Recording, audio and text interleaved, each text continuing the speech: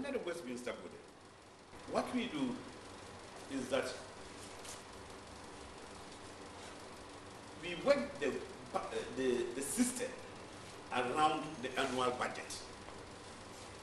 And we have broken the annual budget, into 4 phases. There are the phases, phase 1 is where the budget document is prepared by the ministries until it goes to the Ministry of Finance, where they put it together, until it goes to Cabinet, where Cabinet approves it, and the President then sends it to Parliament. So all the processes leading to the submission of the budget to Parliament and the reading of the budget by the Minister of Finance on behalf of the President, we will call it phase 1. The phase 2 is when the document goes to Parliament for the people's representatives to debate and accept and agree that yes, we think this budget is good for Ghana. And look at it how interesting it is. The budget is prepared by the government, but they don't have the power to approve it. They must send it to another arm of government to approve it. A beautiful check and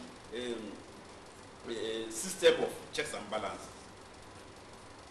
But remember, there could be problems there.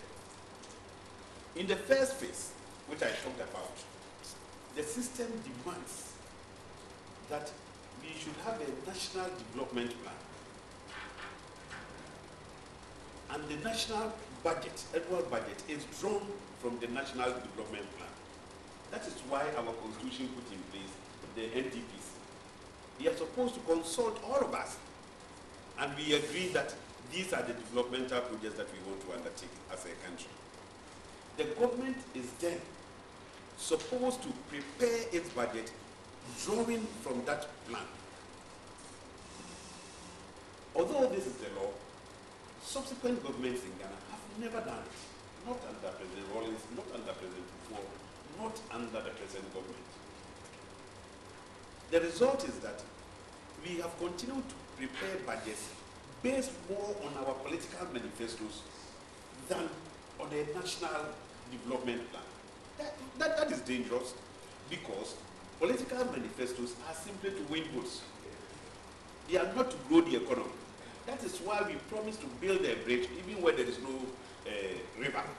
We talk big in political manifestos, but it's not the way to what to use to grow the economy. So that is one danger there in phase 1. In phase 2, the budget comes to Parliament. And how beautiful. Government has prepared, Parliament, another arm of government, go and approve.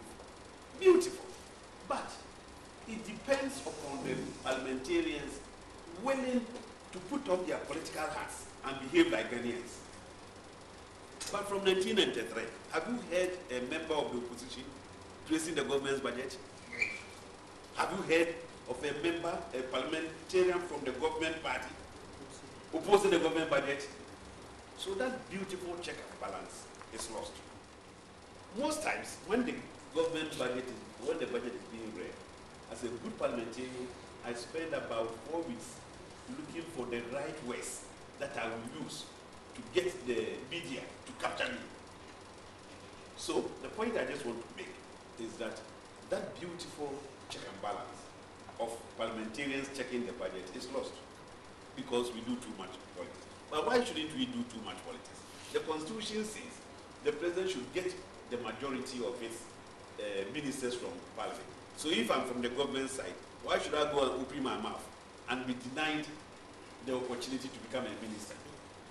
Because in Ghana, we think if you're in Parliament, your party is in power and you are not a minister, then you are nobody. You know, in Ghana, we vote by voice. In America, you raise your hand, or we know how you voted in the advanced country. So here, I can vote to kill my mother without anybody knowing. All those in favor of killing Dapah's mother, say yeah, say yeah. In the advanced countries, there's a record of how you voted.